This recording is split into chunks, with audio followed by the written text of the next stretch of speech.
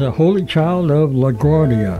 In 1486, Torquemada positioned Ferdinand and Isabella to expel the Jews from Spain, but they refused. Therefore, Torquemada needed to create a sensation in order to poison the atmosphere, stir public wrath against the Jews, and force their expulsion. In 1490, the Inquisition fabricated the tale of the Holy Child of LaGuardia. Several Jews and conversos were accused of kidnapping a 7-year-old boy in the town of LaGuardia and taking him to a cave, cutting out the child's heart and using it in magical rites designed to overthrow Christian Spain and turn it into a Jewish country. Although no body was ever found, under torture all the defendants admitted to the charges. In late 1491, for the first time, unconverted Jews were burned at the stake in a spectacular auto de fe, which people traveled many days to witness. Before being killed, the Jews were punished spiritually by being excommunicated from the church to which they had never belonged.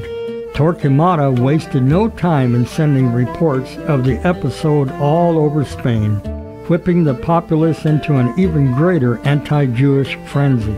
The myth today. The myth of the Holy Child of LaGuardia entered the history of Spain, where it helped keep anti-Semitism alive for centuries. Missing details of the Holy Child's name, age, birthplace, and place of murder were obligingly provided by willing contributors. The embarrassing lack of a corpse was attributed to the child's body ascending to heaven along with his soul. In 1989, a book on the history of Spain quoted the story as justification for the expulsion of the Jews. In 1993, the author Erna Patas visited LaGuardia and described what she saw. The church stands in glorious tribute to the Holy Child, patron saint of LaGuardia, whose feast day has just passed.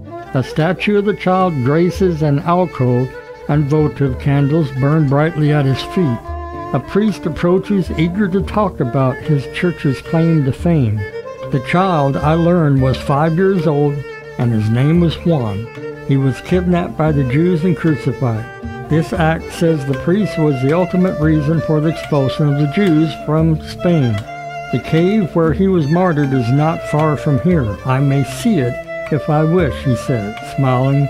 Is the story true? I asked the priest. Well, he replied slowly, the Jews did admit to taking the child into the cave. I suppose that is all we can know, he concludes, turning his head away.